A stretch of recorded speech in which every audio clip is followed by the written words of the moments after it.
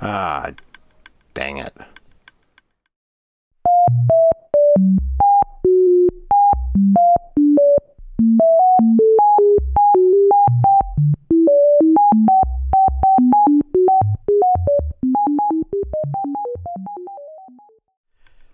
Hello everybody, this is Theron. Welcome to Minecraft LAN Party.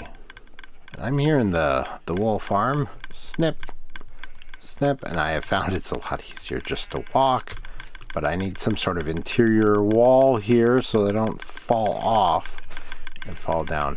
It's also super laggy here, so I'm not sure if that's because there's I've got a fair number of sheep. I haven't counted, I don't know how many it is, but I've got two of, I don't know, I've probably got 80 or so sheep in here. Or if it's all the observers, I've got a bunch of hopper minecarts running. I don't know what's causing it, but it is definitely this area is pretty laggy. You can probably see the how stuttery it is. Hey, you haven't eaten yet. But I don't know, it's pretty cool. It works. I end up with a bunch of wool of different colors.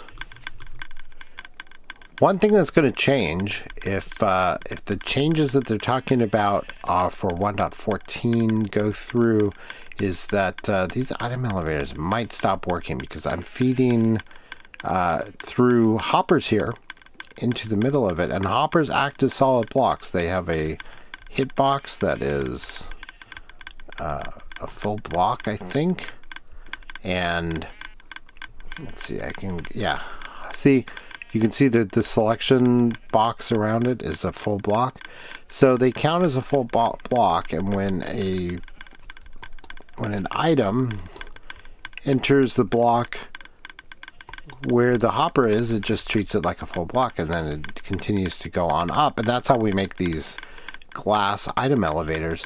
With the hopper being, it's not in the middle of it, but it's off to the side, items going up through it might actually say, hey, look.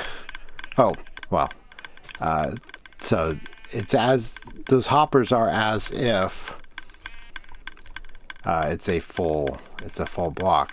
One of the issues is that they're actually changing the hitbox of the hoppers so that they actually match the hopper size-wise.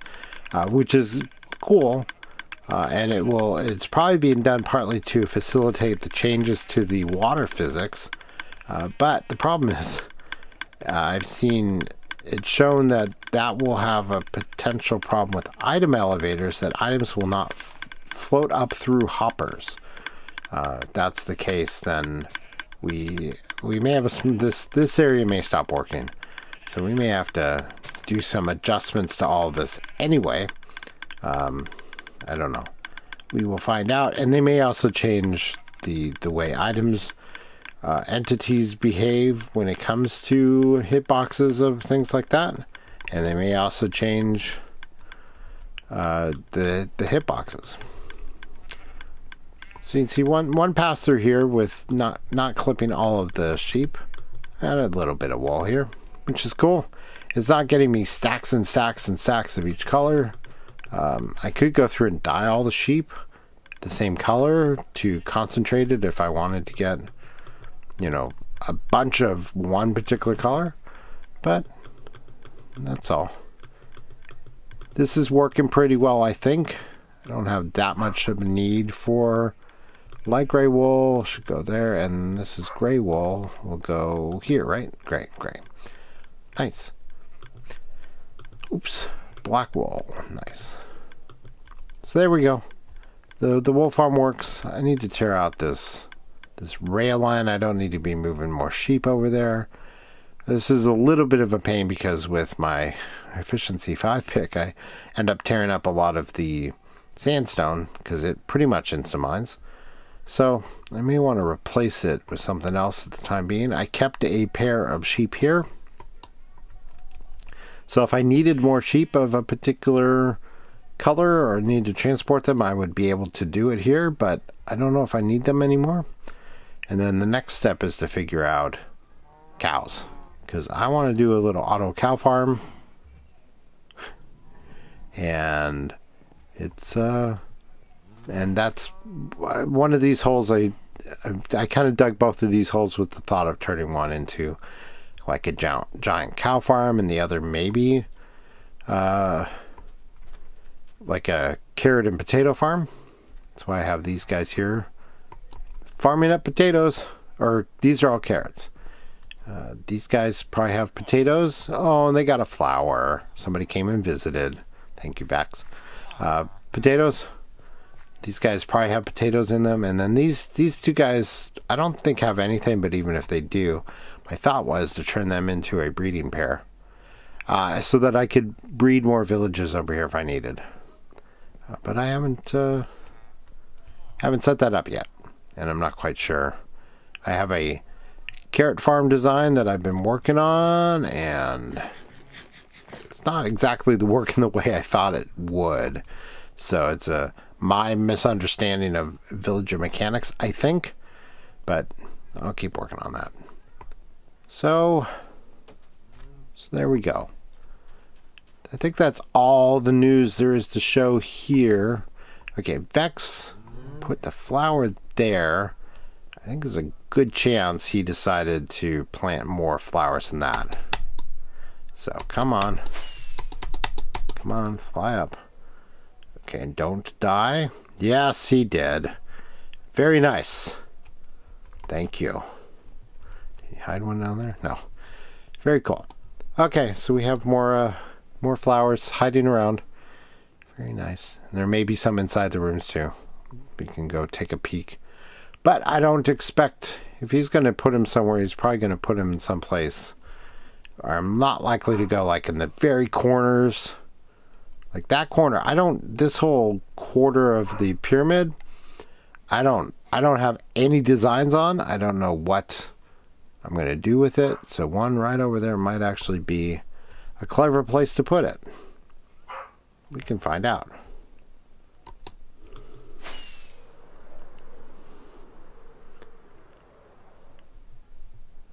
I see a hole in the ground. No, it's just stone blocks. Yeah, all right. Very good. So that's what's going on in the pyramid here. Not a whole lot. Hey, look at this.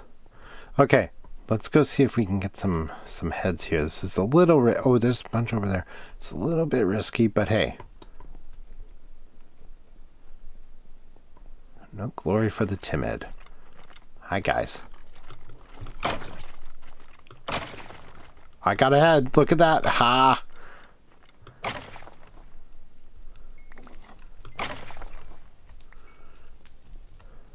Hey, dude. Right here. Right here. Right here. Give me another head, please. Please, please, please.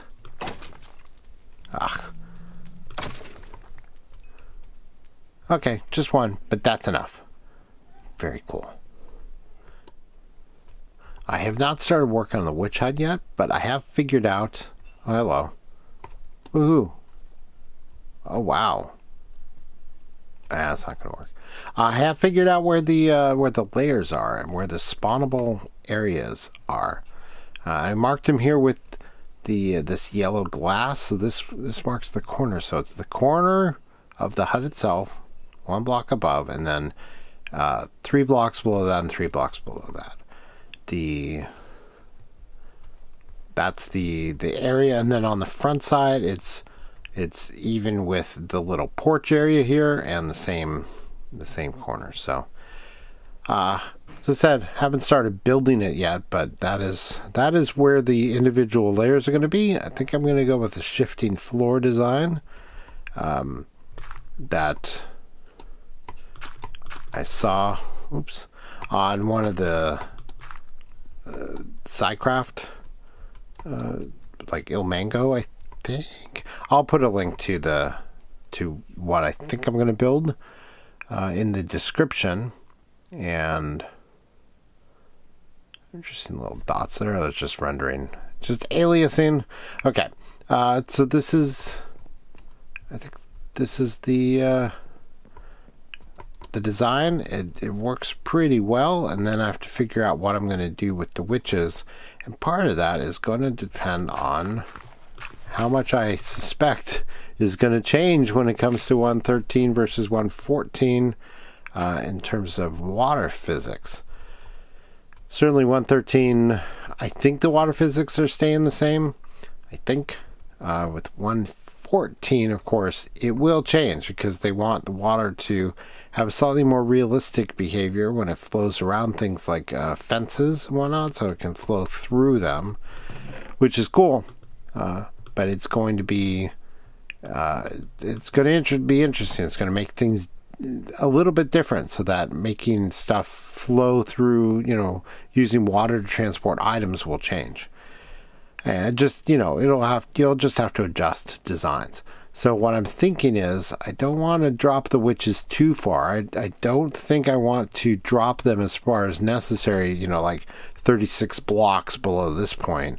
Because here, we're already looking at Y62, 36 blocks down is going to put us down to like slime layer. I don't know if this is a slime chunk or not, but it complicates things. And then the AFK spot has to be 128, within 128 of that, so that the witches survive when they fall. So it'd be starting down around 30-ish and then going up from there. So you're only like 150, which increases the radius of the area that I have to clear out. Pain in the butt. However, if I can drop the witches off of here and just drop them a couple blocks and then kill them there, either with water pushing them into cactus, which is what I've done in the past, or push them onto, I have to experiment with magma blocks. That might work. Or use mob cramming. So there's a few options there. And then I will move this portal up to the AFK spot up there. So you come over here to the witch farm and you're already in the AFK spot. And then as the witches die and drop their stuff, then it gets transported up to where you are, and probably have a sorting area up there. So I don't know. Last time on the last season, I built a very large area up there where I put not only the whole sorting system, but also a potion machine and rabbit farm and a fishing, like a fishing hut, and all that good stuff. I don't know if I'll do that again, but it certainly made it interesting when it came to, how do we collect all the stuff for potions, because being a source of glowstone and redstone makes this a very good source of materials for potion brewing. So this is my mistake portal. The actual witch hut is a little ways off. This is the one where I built it and I didn't do the math correctly in the nether. So I want to clear a little bit of space around here so it's not dangerous to come here. But I don't have any designs on this spot. But could be useful for something.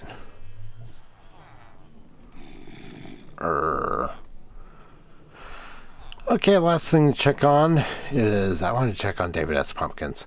So I've got him in a little minecart here. He's able to move himself around, which is pretty funny. I was having a problem. I realized it was not smart. I had slimes spawning in here, and I don't know if they were actually getting aggro on David S. Pumpkins or not, but there was the risk of it. So I put down carpet in here so nothing would spawn in here for the time being. I don't think even if I step on this, I don't know that this spot would even spawn. There might be enough space there for a zombie to spawn. But if I put a piece of carpet on this block here, then the minecart seems to get stuck, and David S. Pumpkins can't move. Pumpkin can't move around, so he's kind of stuck. But that's fine. I need to figure out something to do with him. I'm thinking building like a little Tower of Terror type ride and putting him in among the elevators. Build little elevators that open up, and then he's back there. And I should also test, see if I can put pumpkin heads on other zombies. This guy, of course, spawned this way on Halloween, but I think he's just wearing the pumpkin as a helmet, and as a result, I could make others. So that could be fun. But we will see. Not a lot of farming going on here. How are we doing? We have full complement of villagers. Yes, we do. Only one golem, which is nice. They've been spawning pretty regularly.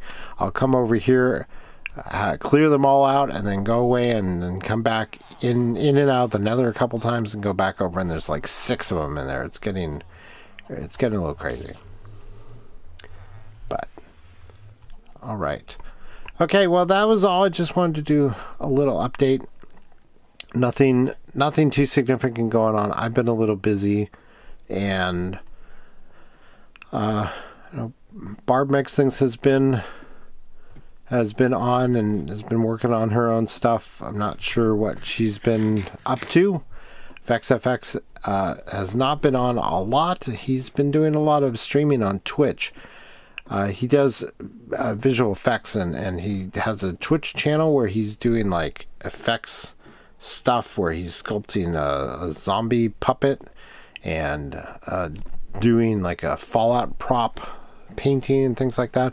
I'll put a link to his Twitch channel in the comments, because it's cool stuff, and if that's at all interesting to you, you should go check it out, because it's interesting to watch, and he's been streaming most nights, so that's something else to check out if you're interested. But